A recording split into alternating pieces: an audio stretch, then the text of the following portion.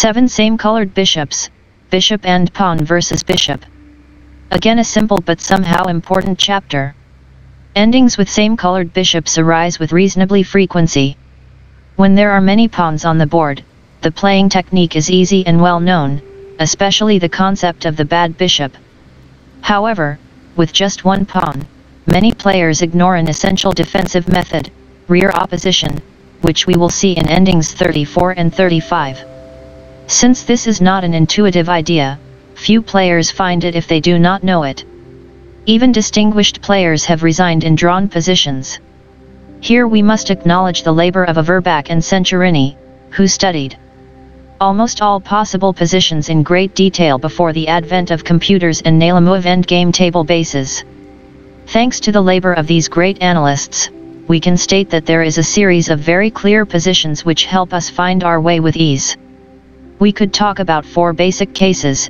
Actually, I will list them that way in the annotations, but, since I have more confidence in descriptive headings, I will not label these endings as first case, second case, and so on, though some readers may prefer that system.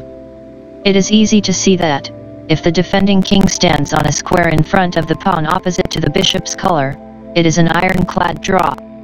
There is no need for analysis here, we can call this scenario the zero case. The ending becomes interesting when the defending king cannot secure a position in front of the pawn. Ending 33, driving off the defending yen. Here we have what we could classify as the first case, the stronger side's king near his pawn and ready to offer a bishop trade, and the defending king far away.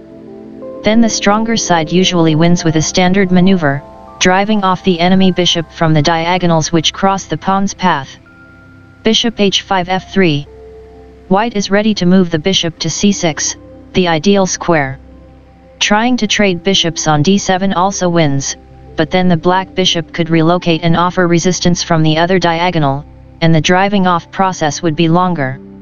It is easy to see that, in order to drive off the defending bishop, the bishop swap has to be arranged where it does not interfere with the advance of the pawn. While this is obvious, the consequences are important for the theory of this ending. Bishop b5 a4. Bishop f3 c6. The black bishop has to leave or allow the exchange. Bishop a4 captures c6. King c7 captures c6. King f8 e8. King c6 c7. And the pawn promotes. It has been easy. Conclusion: without the support of the defending king, the bishop can always be ousted from the diagonals which control the advances of the pawn.